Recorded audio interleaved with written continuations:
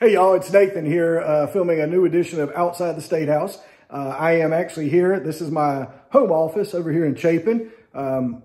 There's our dogs, Berkeley and Jasper. They like to hang out in here. And what I do is generally on the weekend, I try to catch up a good bit on correspondence that comes to me, whether it's snail mail or email. It's actually Super Bowl Sunday today, but that doesn't mean I get the day off. I'm catching up on some of the things this week that y'all sent to me. I appreciate it. Whenever you send me an email to the State House at nathanballantyne@schouse.gov, you'll get an automatic reply that I created, I think my first year in office, that simply just says, hey, shoot me an email again and put constituent in the subject line. That way I know I can get to yours first.